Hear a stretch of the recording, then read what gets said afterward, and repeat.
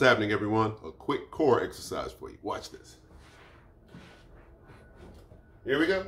This is it. It's just a simple leg elevation.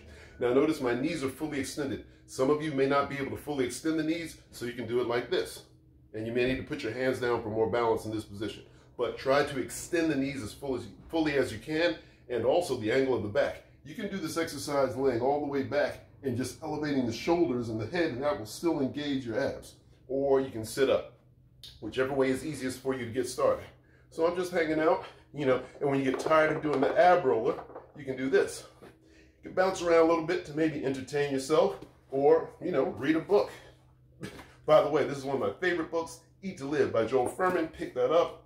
Here's another favorite, In Defense of Food. You gotta pick that up by Michael Pollan. So I'm just hanging out. This is it, baby. Work that core. See you later. Peace.